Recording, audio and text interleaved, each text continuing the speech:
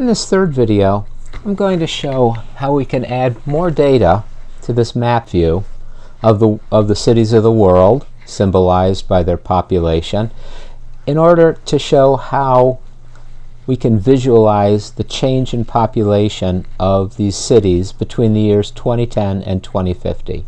The way I'm going to do that is I'm going to add another copy of the urban areas data set, which, as you recall, contains attributes which represent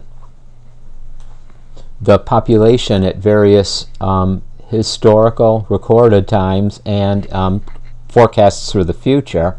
And I'm going to symbolize this second copy of my population layer by right-clicking, asking for properties, symbology, quantities, graduated symbols, again, and ask for it to symbolize according to POP 2050.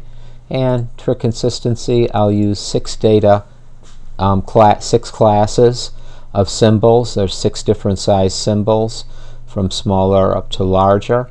And in order to help with the visibility of these symbols in conjunction with the representation of the symbols according to their of the cities in respect to their population in the year 2010, I'm going to change the format of the symbols. Instead of just being dots, I'm going to click and ask to edit the symbol and ask for them to be hollow, so they'll be more like rings than dots, and I'll make them a reddish color to highlight, and then I will say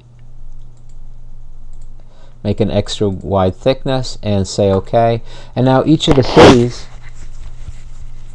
dots is represented by a different sized ring as well. I'm going to make a small change in symbol size that I'm not going to bother to explain, just to add to the clarity, having something to do with the thickness that I assign to each of those rings, and say OK.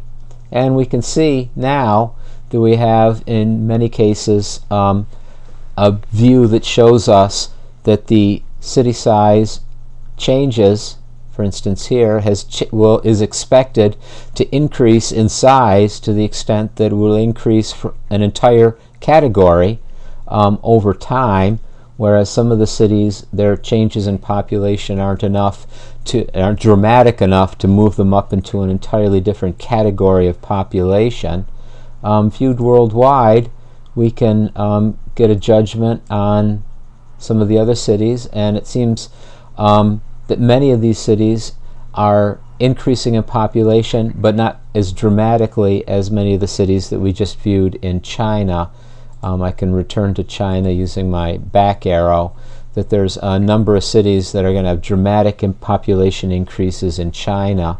I can also use my drag tool and see that India is also a place where India subcontinent is a place where populations will increase significantly as well.